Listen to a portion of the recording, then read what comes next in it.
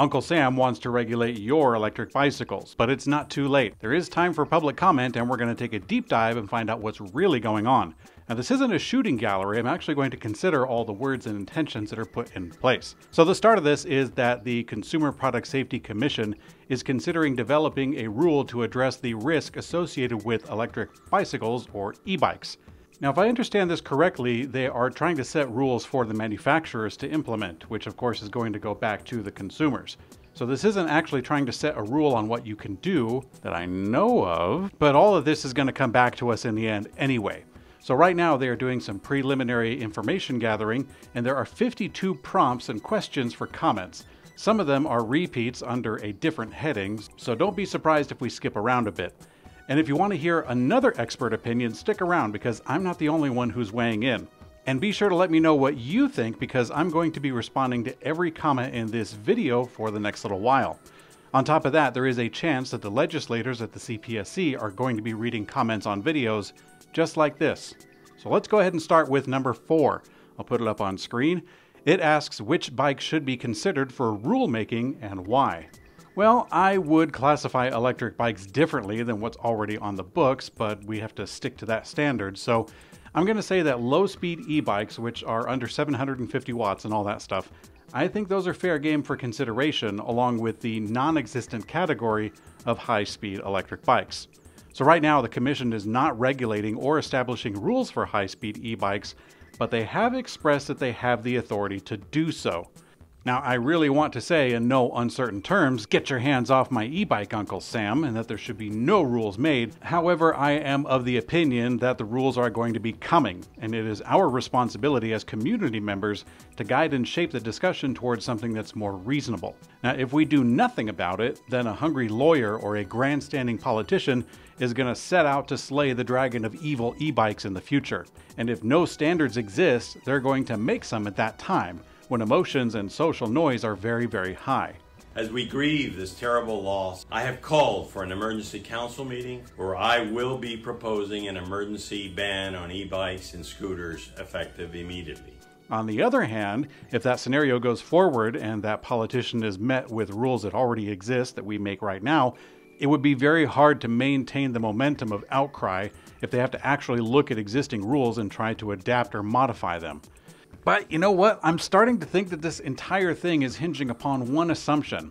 I'll get to that later because it's actually kind of fun to go through them. So number 11 and 12 actually hits home for me because it asks about the increased risk for heavier electric bikes. Now, I am of the opinion that e-bikes should have really good brakes. Now, the trend is already starting to come in naturally. I'm not the only person who thinks this, and I'm really happy. I still cringe when I see mechanical disc brakes on heavy electric bikes. And I worry that most consumers have no idea what to look for and why. And honestly, I wonder if a manufacturer rule should be in this place because the times when a customer realizes that their brakes are insufficient is usually when it's too late, on top of a mountain or going too fast in traffic. Now, the existing standards for bicycle brakes were made back when anything over 50 pounds of a bike was totally insane, and the only person who could get over 28 miles an hour was Greg LeMond. By the way, Greg's got his own electric bikes now, so don't go thinking that electric bikes are for cheaters because clearly they are not. Now, I think it is a good idea to consider upgrading the standards for brake components to keep up with the technology, so I think that's one that we should think about. Okay, number 14 is actually pretty funny to me because it talks about the risks of three-wheeled bicycles, of which it's absolutely minimal risk.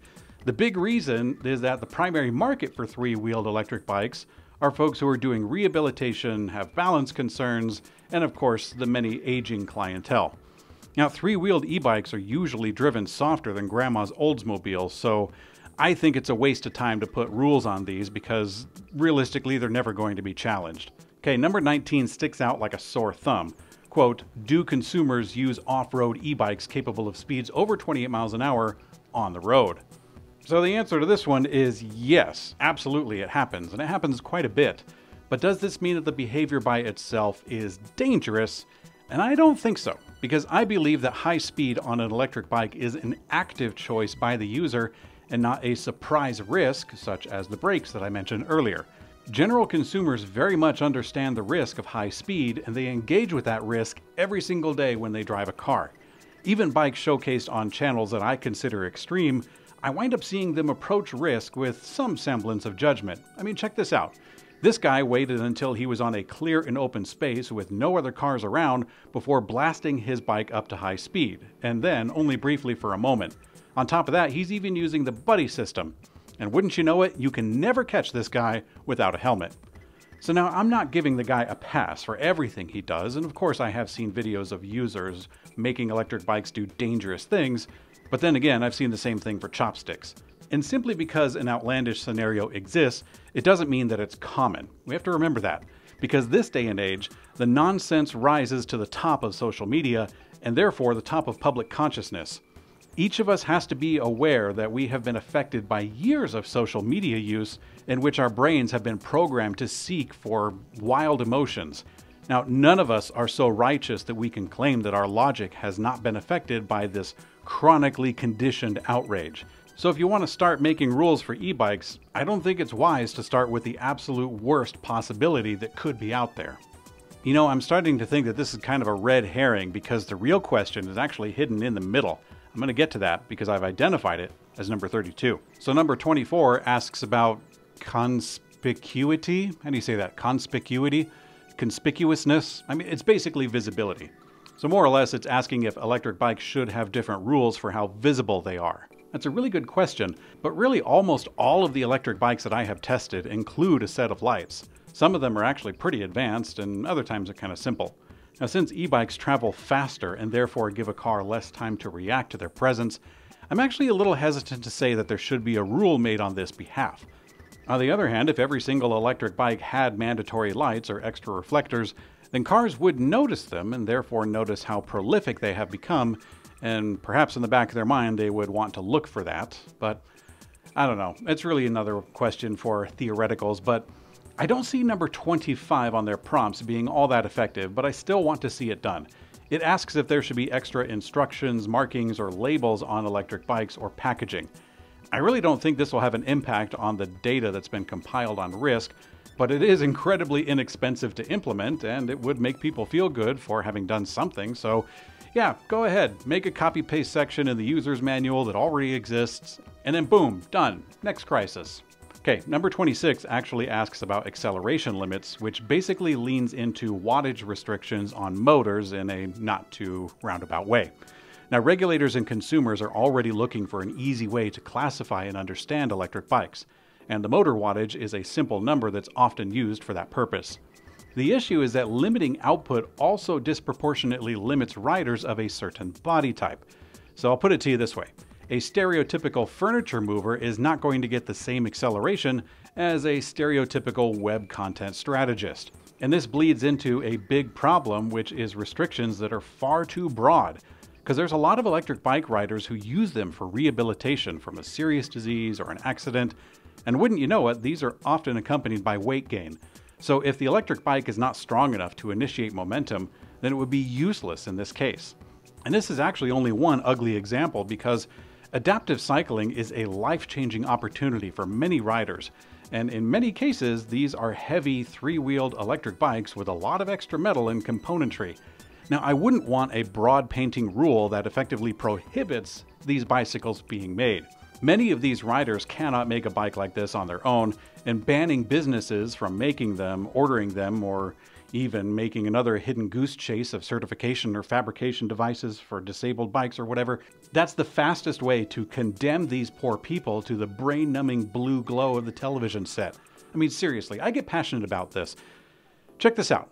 This woman, Rhonda Martin, she lost 277 pounds and completely transformed her life. Instead of the grind of weight loss programs, she found electric cycling. And she said, quote, "It wasn't something I dreaded. It wasn't a chore. It was just enjoyment for me." Now, this is only possible because she had a powerful enough electric bike that could carry her around. And I'm very certain that it had to undergo very routine maintenance. But other bikes can be made in the future for other applications. And if you want these people to just not have that opportunity, then a wattage restriction or an acceleration restriction would definitely do that. Okay, number 27. Number 28 is preposterous. It asks if there should be rules on tire size. Absolutely not. Innovations in tire size have greatly increased the utility of bicycles in general. No, absolutely not. This would be the worst thing to happen to bikes since the Yike bike. Better hold on, buddy. And if I see something I think it's just damn stupid, I say it. And I think that bike is just damn stupid. I can't see any point in it. Number 30 and 31 ask about kids' electric balance bikes, which is actually a new category of electric bikes that's only been around for a few years. These are not used by teenagers, but instead little kids, usually at a park. My daughter has been testing and enjoying these for about 4 years, and they are an amazing tool for confidence, exploration, endurance, and also something else. So my daughter has actually crashed on these bikes many times.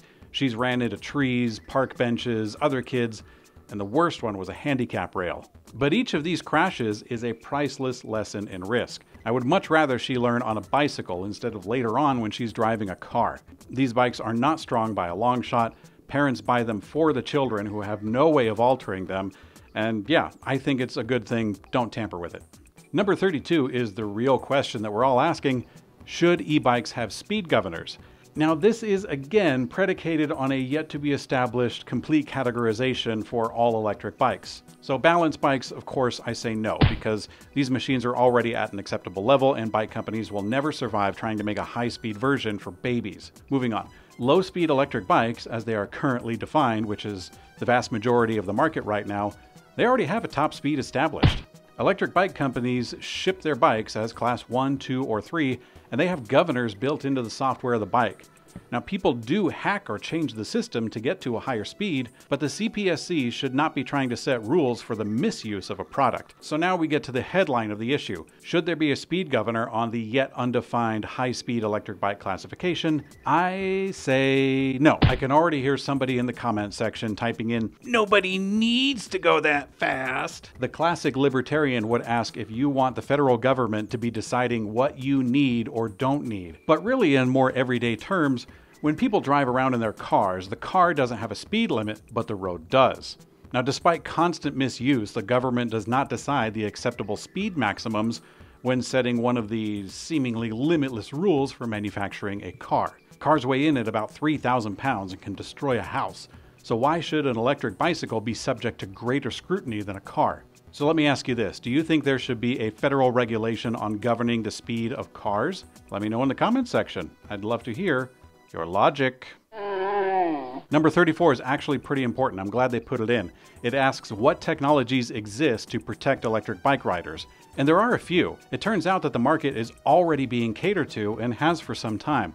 On the low end of the spectrum, companies like Nitto, they make an electric bike specific helmet to withstand high-speed crashes. Well, high speed meaning over 15 miles an hour up to 28. E-bike rated tires have been around for a long time, which is a major safety component, but I don't hear a whole lot of talk about that. And then on the high end, you've got anti-lock brakes that are available for bicycles.